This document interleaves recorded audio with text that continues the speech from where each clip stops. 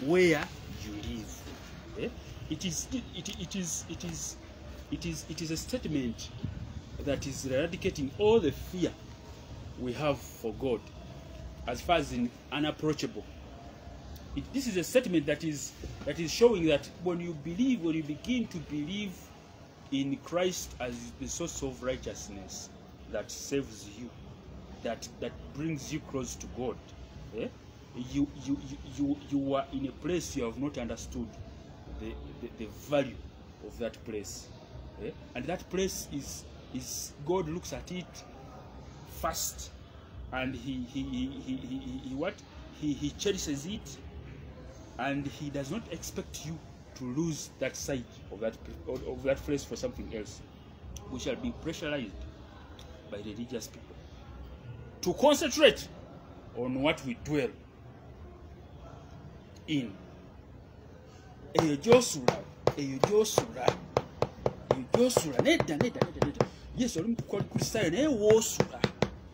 we're talking about people who know that you're a Christian, but they also know that where you sleep, where you dwell, is evil. They are going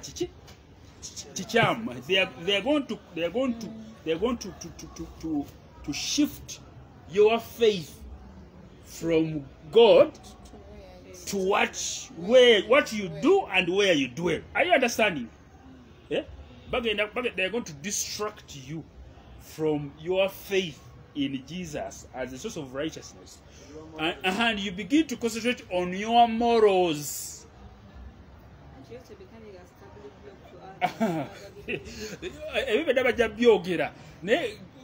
The message is saying, in all that, you shouldn't lose track of where your righteousness comes from. The word dwell used in Revelation 2:13 also implies temporariness. So the people, it is true, or you know, value. Kubanga, that context is what? Is evil. This text is talking about at that moment. Ngatona vayo. Ngatona vayo. Oba onalowooza kukuvaayo, oba ne Katonda sibya ayogerako. Katonda ayogera mu moment eyo nga tonakola ki? Nga tonavaayo, nga gy'oli, nga you dwell there, nga you are actively there akaseera ako. You shouldn't lose faith in him. I know where you live, where you dwell. I know what you do. And in all this, yet you remain true to faith in me. May God bless you.